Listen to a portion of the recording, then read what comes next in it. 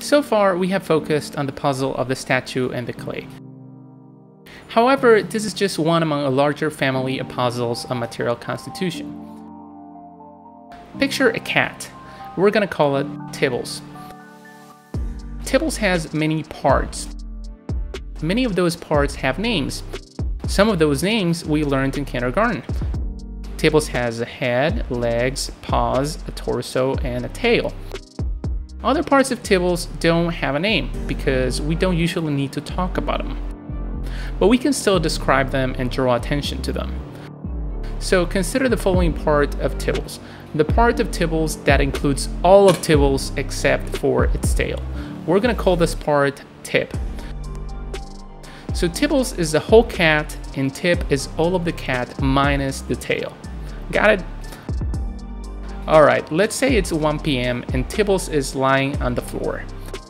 Sadly, for medical reasons, Tibbles needs to have its tail amputated.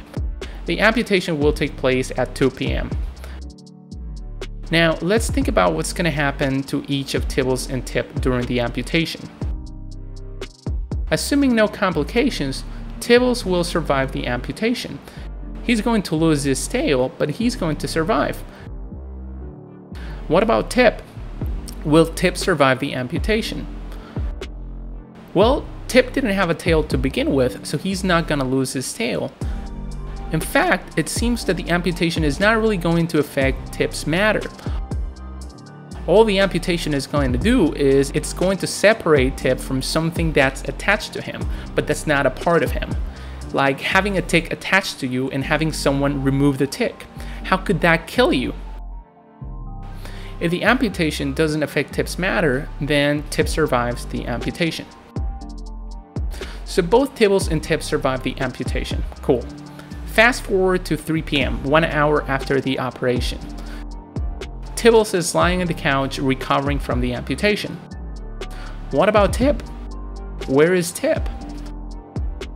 It seems that Tib is in the exact same place as Tibbles. Whereas Tib is the same size it was before the amputation, Tibbles shrunk and came to occupy the exact same place as Tib.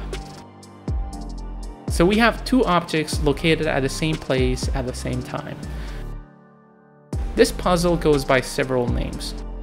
The paradox of Decrees, the puzzle of Dion and Theon, but the most common name nowadays, I think, is the puzzle of Tibbles and Tib. Thank you for watching, and I will see you next time.